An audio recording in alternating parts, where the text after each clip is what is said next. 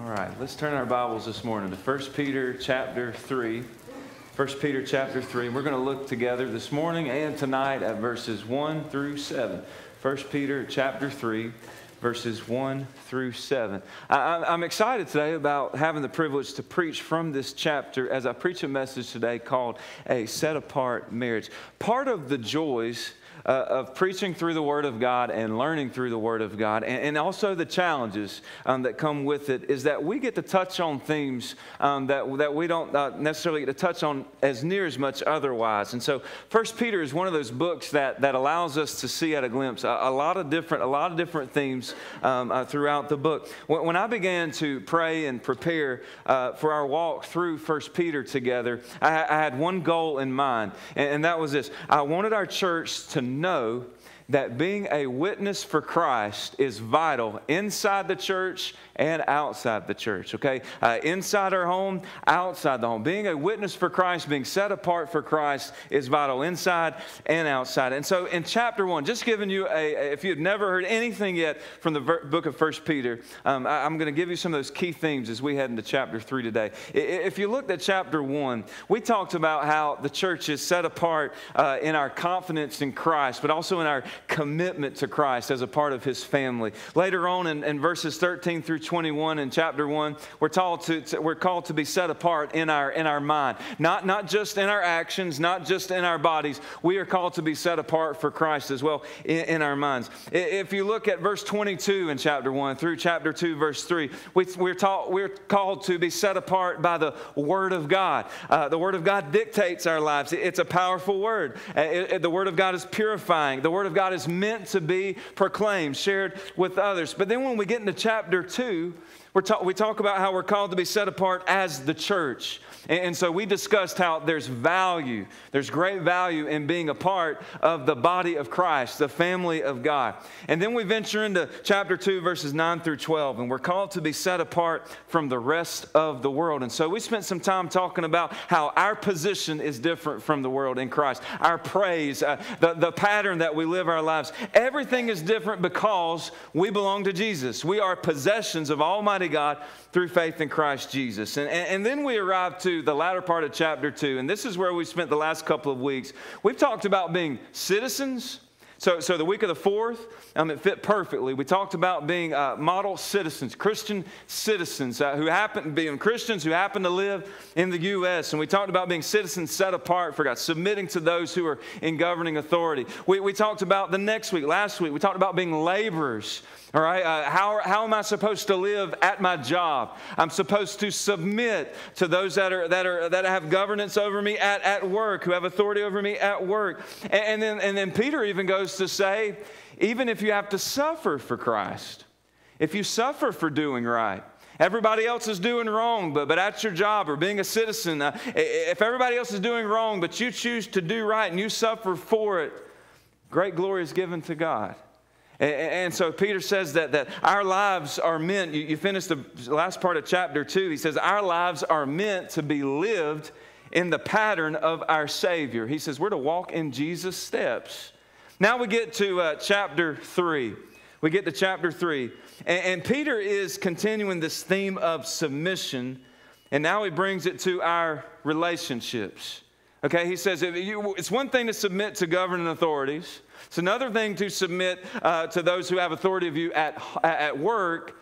But now he says we're going to submit in our relationships. He brings this close to home by talking to husbands, by talking to wives, to talking about men and women about their relationships at home and how that reflects a set-apart life in Christ. Now, it's one thing to model Jesus outside of the church.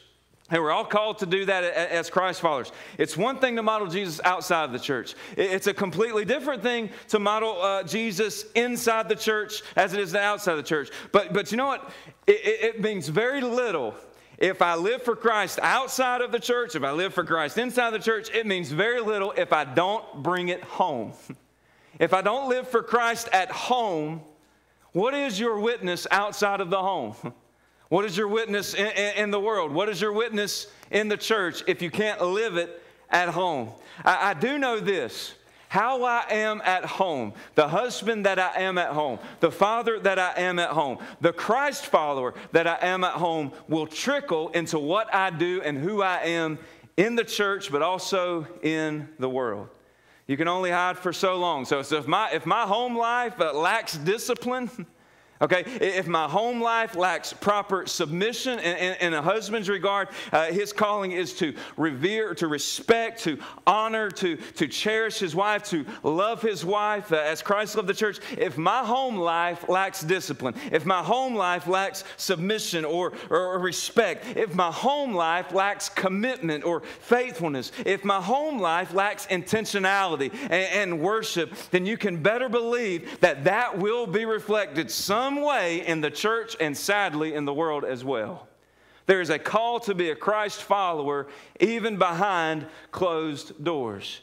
And so if believers are called to be set apart, then we have to live set apart in the world. We have to live set apart at work. We need to live set apart in the church. We need to live set apart at home. So today we're going to venture into your home. We're going to venture into my home, and we're going to see what God has to say about marriage, this sacred union, this covenant between one man, one woman for life, set apart for the glory of God. Now, I know what the temptation is today. I said this in the first service. I'll say this today in this service. The temptation is that you saw the title of the message and you thought, well, he's talking about marriage today. He's going to talk about married couples today. I'm not married, therefore I'm not going to need to hear any of this message today, so I'm going to tune out. You're wrong for that. All right? And here's why. God has something to say to you if you are single today. Marriage involves a man and a woman. And I'm going to make a strong guess that you are one of the two. All right? Although we live in the 21st century where that's grossly unfortunate and you might not be able to tell. Everybody here is a man or a woman, an individual man or a woman. Okay, so you are part of that relationship, whether it be today or tomorrow or in the past. I'm just saying there's something for you if you're single today.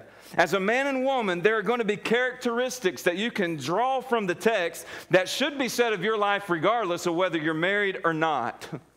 You may be one who has been married before, and you're thinking, well, I don't have to listen to the message today because I've been married before, I've been there, I've done that, and I'm not going back. All right. Instead of you being in wedlock, maybe you've been in a deadlock before. Okay. And so I'm sorry, and I'm sincere about this. I'm sorry if your marriage experience did not reflect Christ. I'm sorry if you've been in an abusive relationship or you've suffered, okay, at the hands of another spouse. And so here's what I would like to pray for you today: that you would hear the message and that you would be drawn to God's original intent for marriage, okay, and that you would seek the Lord, okay, for maybe what went wrong or things that can be corrected. Okay, God has a word for us today about biblical perspective on marriage. Maybe you've been through an ugly, ugly divorce and your view of marriage is flawed. God gives us a word about how marriage should look. Maybe God will realign your thoughts on that. I know that there are singles here today who have no plans to get married yet, and if some of you have plans to get married, maybe you should change your plans. All right, don't tune out the word today, for one day God may change your mind and heart concerning marriage. And when that day comes, God will give you whom He desires. For those that may be engaged to be married or thinking about getting married or serious about marriage, 1 Peter 3 gives you a blueprint. Folks, a blueprint of what marriage should look like. To parents who have children and they still live in your home, or parents who have children who are pondering the idea of getting married, use this message to share this with your children and how they are to pursue the will of God concerning marriage. You see what I'm saying? There's something for everybody today. And I think this applies to everyone, from husband to wife to child. 1 Peter 3 tells us what a marriage should look like in a set-apart relationship with Jesus. So if you're going through a challenging time in your marriage, to those who may be in an unequally yoked marriage, when I say unequally yoked, I'm talking about you've got a believing spouse and an unbelieving spouse in the home. Okay, and that's evident. God has a word today for you as well. Regardless, the greatest thing that we all can do today is to pray for marriages all around. That could be your role this morning. But my point is, listen up. Don't tune out. Hear what the Lord has to say to us in 1 Peter chapter 3. And when you think about the realm of God's word, God really has something to say about everything, doesn't he? All right, so we can find value in that. Let's read the text this morning, 1 Peter chapter 3, verses 1 through 7. And today and tonight, I'm going to provide two foundations for a set-apart marriage. Now, the first thing I'm going to share today is about the goal of marriage. That's what we're going to talk about today. But let's read through the text together. He begins with wives. Notice, women, that there are 6 verses devoted to the wife, and there's 1 verse devoted to the husband. You know what that means? It was written by a man. I was going to say that men just don't listen as much. Women have more words. They can say focus. No, there's a lot of weight to bear in verse 7. And yes, a man did write this, Miss Ann. So it says, wives, likewise, be submissive to your own husbands, that even if some do not obey the word, they without a word may be won by the conduct of their wives. Now, a lot of people, and here's why I'm doing this, okay? I recognize not everybody will come back tonight. I hope that you will, okay, because this is one of those continuing messages. But when you say that they without a word may be won by their conduct, when you see they without a word, some people use that as an advantage to say, well, the gospel is best used sometimes without words. You might be the only Bible that people hear that said, the gospel, the words are necessary with the gospel. Okay, you have to proclaim the word of God. It's not saying that a wife won't proclaim the word of God. Actually, what that means in verse 1, it says that they without a word, meaning that if you've got an unbelieving spouse in the home, or you've got a spouse who is not walking with Jesus, a wife by her example, if she is a follower of Christ, a wife by example, by her conduct, should be able to draw her husband to that in a relationship with Christ. And she's not going to have to word him about it. She's not going to have to nag him about it. She's not going to have to turn up a Billy Graham sermon to the highest volume in the house and say, I'm giving him Jesus whether he wants it or not. See what I'm saying? Without a word. Saying like without a nagging word, without belittling the man, without challenging, okay, him as a man, you're able to win them by the conduct of their wives. Verse 2 says, when they observe your chaste conduct accompanied by fear. So tonight we will talk about the role of the wife, the role of the woman in the home. And she is marked by submission but steadfast faith in the Lord. And that should draw her husband to Christ, even if he doesn't have a relationship with Christ. Look at verse 3. It says, do not let your adornment be merely outward, arranging the hair, wearing gold, putting on fine apparel. Rather, let it be the hidden person of the heart. Peter's saying here, you want to draw your husband to Christ? It's not going to be by how pretty you are. And you are pretty women, okay? It's not about that. It's not about whether you're beautiful or not. It's not about whether you can dress up or not. Sometimes in the legalistic realm, okay, those take a lot of liberty with this verse, and they'll say, well, women aren't supposed to wear any makeup. They're not supposed to wear any perfume. They're not supposed to wear any gold earrings, dangly earrings. They're not supposed to wear any of that. It's not what he's saying there. Don't make the Bible say something that it doesn't say. It says, do not let your adornment be merely outward. Adornment, what you're dressed up. Don't let the essence of your being who you are dress-wise. Let who you are be who Christ says you are and claims you to be inwardly. Okay, so he says, don't let your adornment be merely outward. Verse 4 says, let it be the hidden person of the heart with the incorruptible beauty of a gentle and quiet spirit, which is very precious in the sight of God. That will draw a man to the Lord, far more than high heels, far more than jewelry, far more than the outward appearance of a person. In this manner, in former times, the holy women who trusted in God also adorned themselves, being submissive to their own husbands, as Sarah obeyed Abraham. We'll touch on them tonight, calling him Lord, whose daughters you are if you do good and are not afraid with any terror. Then he comes down to this verse 7. Husbands, likewise, Dwell with them with understanding. There's a role for a man too. The role of a man is to be considerate of his wife. The role of a man is to be compassionate towards his wife. The role of a man is to give honor, verse 7 says, to the wife as to the weaker vessel, and as being heirs together of the grace of life, that your prayers may not be hindered. A lot of times, here's what happens. You see the weaker vessel there in verse 7, and men will do this. They'll grunt real loud, and they'll pull their pants up, and they'll say, and that's why women should submit, because you're weaker. That'll get you slapped. Think about it. The wife should be regarded as a weaker vessel, not because she's weaker in whom she is as a human being, whom she is as she belongs in the body of Christ. A wife is weaker physically. That's the only thing it's bringing out. A husband or a man is going to be a stronger vessel physically. But look at what the verse says. He says, dwell with them with understanding. Respect them. Give honor to them as to the weaker vessel, and as being heirs together. See, if it were about a man being greater than a woman, if that were the case, we wouldn't be heirs together, right? We are made in the image of God, male and female.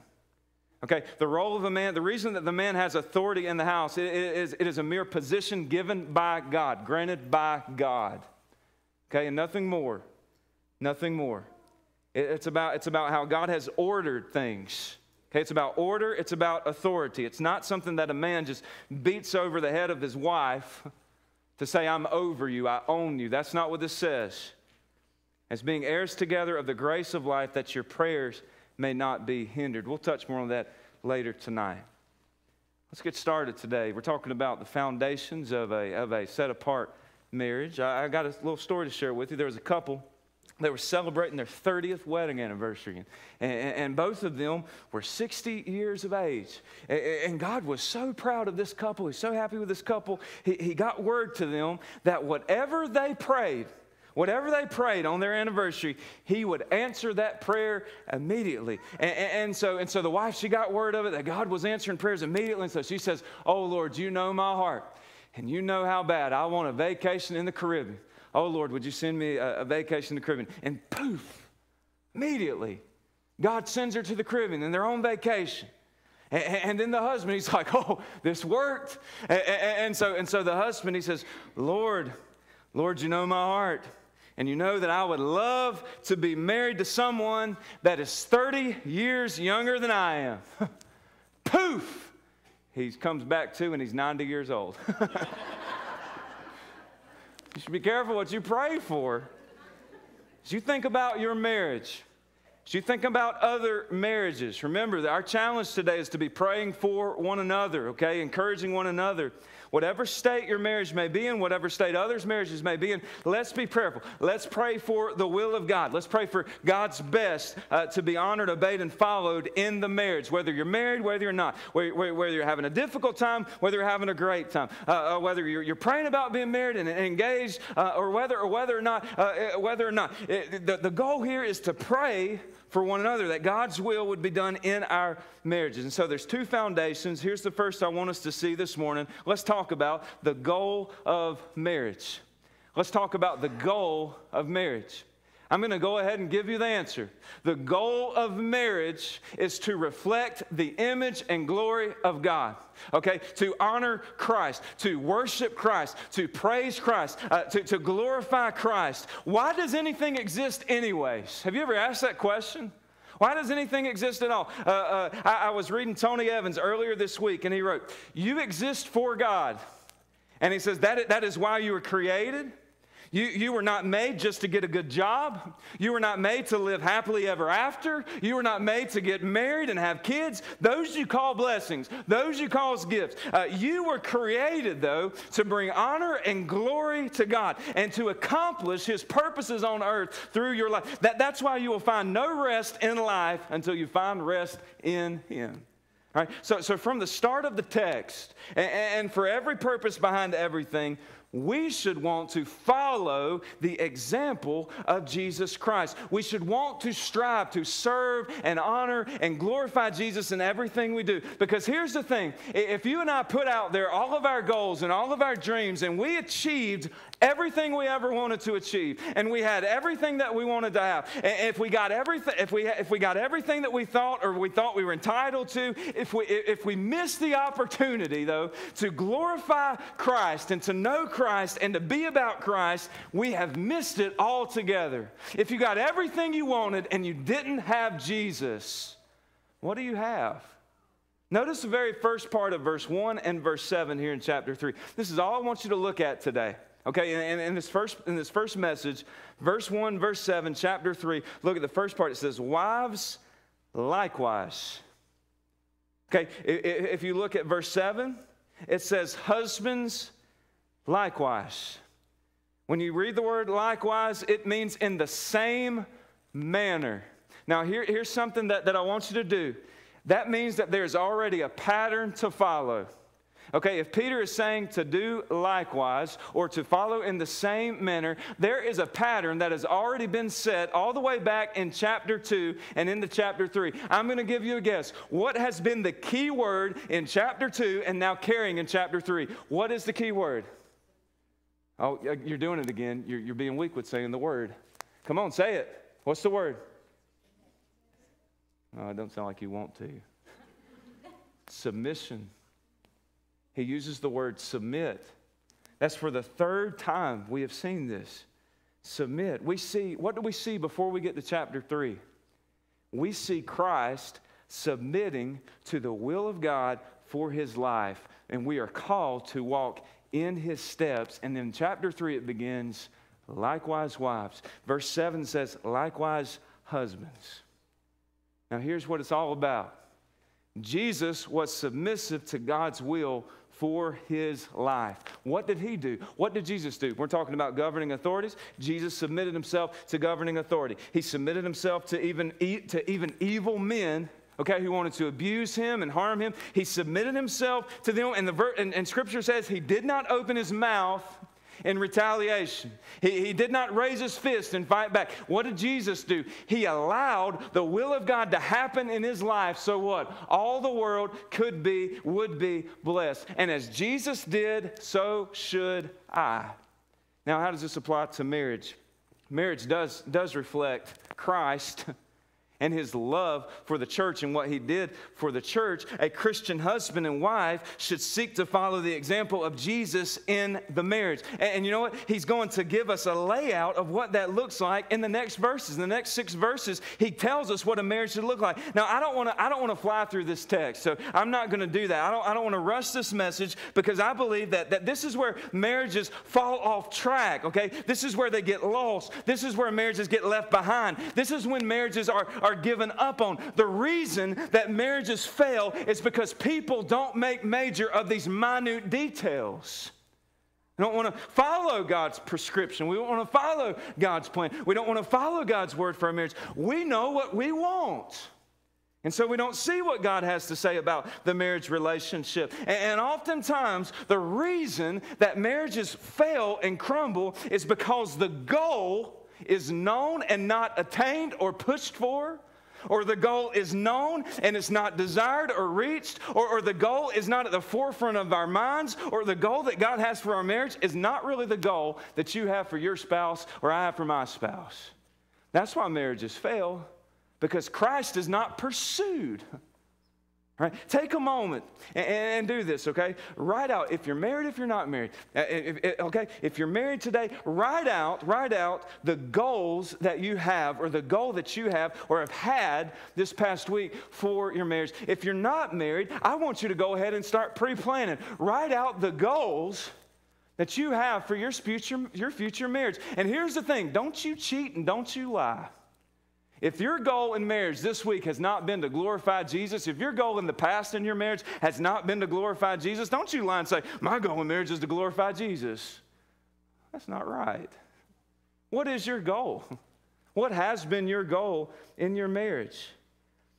If I truly want the best for our marriage, I have to look at the example of Jesus. Now listen, you've got dreams and you've got plans and you've got aspirations for your home. That is great. That is outstanding. And my wife and I do, we want to see our children grow. We want them to be godly young men. We want them to be respectful young men. We want them to be respectable young men. We want them to be independent young men. Not to push them out or anything, but there's going to come a time where we want them to be able to do things, on their own, make their own decisions. We want them to have good godly goals, and we want them to make an eternal impact for Christ. That is an aspiration. That is a dream. That is something I believe God will honor. I have something else. My wife and I, we want to be debt-free one day. And so we're doing everything that we can right now to be debt-free in less than 10 years. And so we believe that we want to be debt-free. Why? So that we can give more, right, babe? I like to give. So that we can give more, but also so we can go more. All right? There's a missional purpose in that. We want our relationship to grow stronger over the years. My wife and I have been married 12 years this December. Okay, and here's the thing. We want to be closer today than we were yesterday. We want to be closer in year 12 than we were in year 11, all right? And we want to be an example in our family. We want to be a testimony to the Lord's love and faithfulness and blessing to us. We have goals. I believe God is honored in those goals, those aspirations. But above those goals has to be the main goal. And that main goal together is to glorify Christ, to make much of Christ, to worship Christ, to praise and enjoy a deep relationship with Christ. That should be the primary goal. That should be what I'm after as a husband. That should be what my wife is after as a wife. That's what I should be leading my wife to do. That is what we should all long for marriage. And if that is not the case, if your chief reason for marriage exists for anything other than reflecting the image and glory of God, your goals are amiss. I know that's hard to hear. Okay? I know that's hard to hear, but because a lot of people, the goal for their marriage is to have lots of money, a comfortable lifestyle, and live in a nice home and have a great big retirement. And that's the goal. Success. If Christ is not the goal, we miss it. All right? If I say the goal of my marriage is to have this number of children or to not have any children at all, that's the goal of marriage. It's all about us. Okay, I'm missing it. If I say the goal of marriage is to have a healthy, intimate relationship with my wife physically, I'm missing it. And you're welcome for not going into detail about what that means. All right? So we don't have awkward lunch comments today, okay? So if that's the goal, and Christ isn't, then we've missed it. Marriage does not exist for us to keep up with the Joneses. I don't even have Joneses on my street. So I don't have anybody to keep up. We're missing the goal of marriage. It's always been Jesus. The goal of marriage is always Jesus. We are to have a spirit of submission and commitment to what Christ has done. And the goal of marriage is to reflect the glory of God within us. Marriage does not exist for us. Marriage exists for God. And He created it for His glory. It's not our glory. It's not about our glory. It belongs to Him. Do we benefit from marriage? Man, you better believe it. Without a doubt we do. But if marriage exists primarily for man's glory and man's needs and man's wants and not for God, then it's not living out what it was intended to do, and that was to magnify the glory of the Lord. And that changes everything. Okay, why is Peter given these instructions to begin with? You know why he's given rules, or why he's given, I won't say rules, instruction. I like that better. You know why he's given instruction on necessities in the marriage or foundations in the marriage? Because they're necessary. And the reason that they're necessary is because we're corrupt. We're sinful people. When he writes this to these believers here in the first century, a lot of them were in unequally yoked relationships, which means they were in flawed relationships. And so God in His foreknowledge knew that when Peter wrote this letter, it was going to be to imperfect men and women who were trying to be in a perfect union. And they were trying to do it without their perfect God. All right? You got to understand, while the primary goal of marriage is to glorify Jesus and serve Jesus, there's a second part to this. That goal has been compromised by our sin. Okay? Now I want you to know this, okay? It didn't take long for you to realize that the man that you married or the woman that you married weren't perfect. I want to ask you, how long was it after the great celebration, after the great marriage day, how long did it take for you to realize I married an imperfect fool? How long did it take? Listen, my wife knew I was flawed before we got married. Okay? We're married to sinful people. It reminds me, of two young preachers. They were at a preaching conference, listening to some older, more experienced, more wise men, and they were listening to pastors share some of their favorite messages. And one of the experienced pastors, he gets up and he says, I'm going to share with you about my favorite Mother's Day message. This is a great message. And he began his message by saying, the best years that I ever spent in my life were spent in the arms of another man's wife. And he said, and that woman is my mother. And one of the young preachers, nudged his butt, and he said, now that's how you start a sermon. That's good stuff. I'm going to share that the next time that I have a Mother's Day message. That's an attention grabber. And his friend said, oh, you better be careful with that. That's a tricky sentence. You don't want to mess that one up. You'd better write it down. He's like, no, don't need to do that. It's all in my head. I'm going to share this right, okay? And so the next Mother's Day comes, this young preacher gets into the pulpit, and he starts by saying, the best years of my life were spent in the arms of another man's wife. And he paused, and he said, for the life of me, I can't remember who that was. It's not a good time to forget your joke, all right? But there's some truth to that. The goal of marriage is to spend time, get this, to spend time in the arms of Jesus. Marriage, according to Ephesians 5, is about reflecting submission to the Lord. All right? I submit to my husband, the verse says, if I'm a wife, I submit to my wife as I submit to the Lord. If you look at the first part of Ephesians chapter 5, or what goes into Ephesians chapter 5, it says you're supposed to submit to one another as you submit to the Lord. I submit to Christ first. Okay? I belong to Christ before I belong to my wife. All right? And vice versa. A loving service to one another as Christ has so loved us and served us. It's easy, though. It's easy to wind up in the arms of somebody else. Instead of being in the arms of the Lord, we find ourselves in the arms of compromise. Instead of being in the arms of the Lord in our marriage, we find ourselves in the arms of greed, or in the arms of dominance, or in the arms of selfishness, or in the arms of anger, or in the arms of rudeness, or misunderstanding and argument, virtually the arms of sin. Now, I want you to know this. Just as you have God who has a goal in your marriage, to glorify the Lord Jesus, that is the goal of the Lord for your marriage. You have an enemy, a real enemy, who wants to steal that goal and glory and wants to compromise that goal and glory with his own. And so what does Satan want for your marriage? What does he want for your home? He wants for you to question the authority of God and direction of God over your life. And so Satan is quick to say, you don't need to follow the word of God in your marriage. Do it your way. Make up your own rules, okay? He wants you to question, okay, or deceive you into thinking that if I trust in God and I follow God in His example, then I'm missing out on something, or there's something better out there.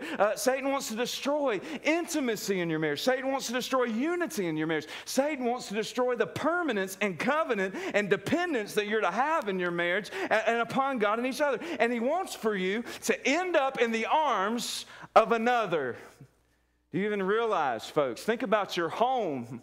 Do you even realize that your family is being warred over all the time by the enemy? I look back in Genesis chapter 3. It's a very familiar passage of Scripture. It's one of the saddest, okay, in all the accounts of the Bible. You have Adam and Eve, and they are in perfect harmony with the Lord and with each other. First married couple.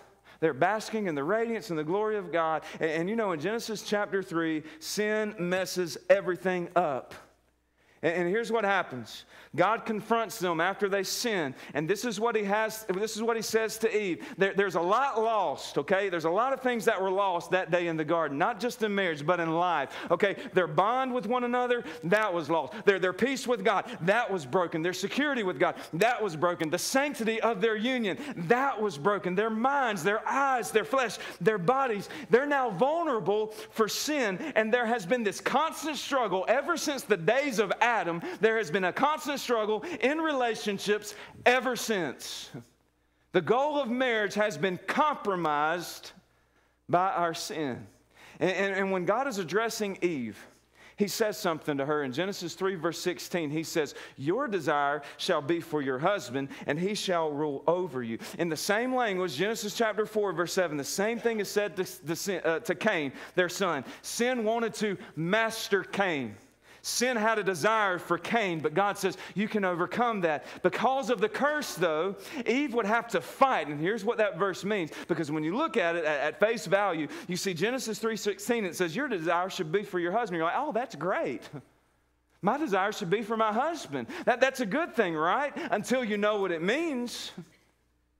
Genesis 3:16 means that Eve would have to fight a desire to master her husband, to one-up her husband, to rebel against the authority that God gave her husband over her. A desire that worked against God's order for the home. Why am I bringing out Genesis 3:16? What does that have to do with 1 Peter chapter 3? Well, here's what it has to do with. Verse 1 in chapter 3 of 1 Peter says, wives, likewise, be submissive to your own husbands. And when you realize how the goal of God is to glorify Christ and how that goal has been affected by our sin, God tells Eve her desire is going to be for her husband. And you might think that sounds like a good thing, but it's not. God's not speaking of a sexual or romantic desire. He's not telling her that Adam's going to be a perfect match or soulmate for her. Genesis 3:16 is a picture of a curse that God is giving over sin and judgment. And we see that desire spoken of as an aggressive desire that wants control. We have issues in our marriages, don't we? Because wives want control. They want to have dominance. They want to have authority. And then you have husbands who want to rule over their wives with inappropriate aggressiveness. And it says that Adam, verse 16 says, and he shall rule over you. Ruling over her does not mean that he has authority or leadership in the home. What that means in 3:16 says that Adam will rule over his wife, and it speaks of a dominant, harsh, and controlling rule. Let's put this in perspective. Now, for thousands of years, husbands and wives have this challenge. I see it in my own marriage. I see it in your marriages. You see it in each other's marriages. When a husband steps out of line in stewarding the marriage relationship, sometimes he's too aggressive. Sometimes he's too passive. That causes conflict. How about this? Sometimes a wife steps out of line and she seeks to control the marriage or rule her husband or command him to do this, or she wants to be the head of the house. When that happens, we are out of line. We are out of order with what the Word of God says for a marriage. Sin distorts the intended order of things. There's an ideal way for husbands and wives to relate to one another. And just like anything else in life, there are two ditches that we find ourselves in. Either we're too passive men or we're too aggressive. And women, either we're too aggressive and controlling or we're too passive. The gospel changes everything about your marriage. What the gospel does, what 1 Peter 3 does, is it puts things in line.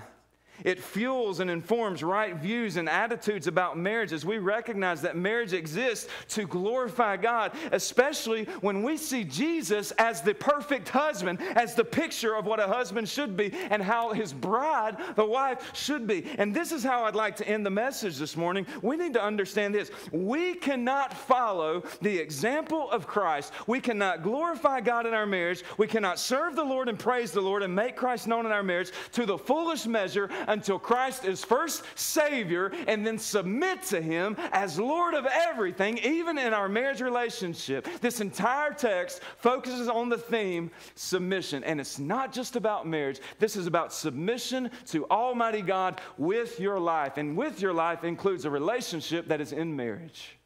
Now, I know many of you cringe today when you hear that word submission, because you think of weakness and you think of someone controlling you or ordering you around. Biblical submission isn't that at all. Submission is not about you, the wife, doing everything your husband says, because sometimes the things your husbands tell you to do aren't godly.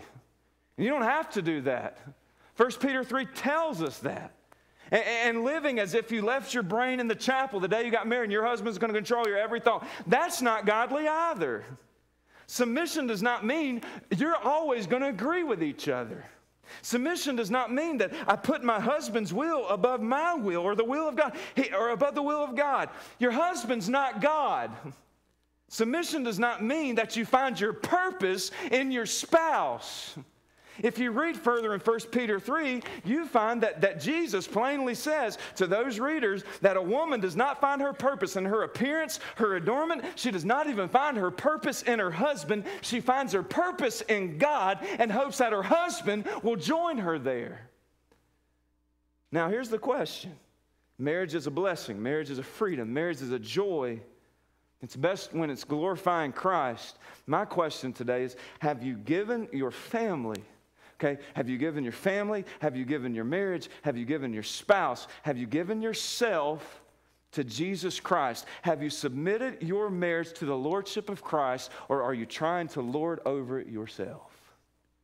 Because the goal will not be reached to reflect the image and glory of God if the goal of your marriage is to be in control. Peter says, likewise, wives, in the same manner as Christ, if you read the verses before, Christ died so that we might live in righteousness. By whose stripes we were healed. You were like sheep going astray, but now you have Christ ruling your souls. Think about this, okay? In the days of the first century, when this was written, okay, women did not have freedom. They were objectified. Women had to be masters, sort of slaves to their husbands, and the husbands could rule them around and do whatever they wanted to do. Well, Peter's saying, now you've got freedom in Christ, and your marriage is supposed to be a lot different.